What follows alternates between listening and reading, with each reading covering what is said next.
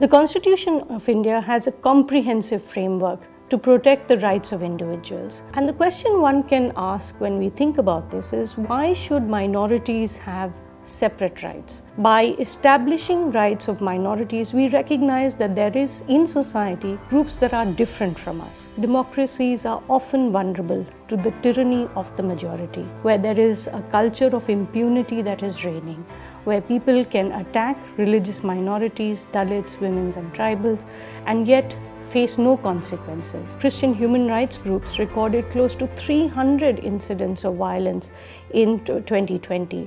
We have now in 9 states of India laws or policies that regulate how religious conversions take place. Sadly, under this new law, even marriages are seen as an inducement. In fact, the High Court held that the state has no business in monitoring a person's religious aspirations.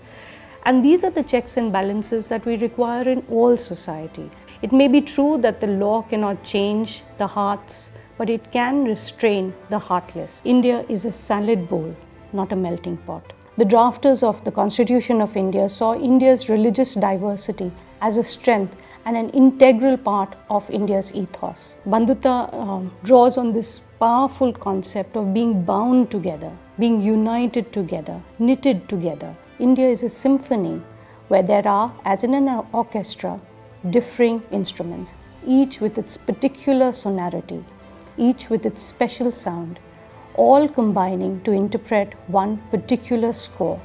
It is this combination that this country has stood for. Watch the full video on India Inclusive YouTube channel.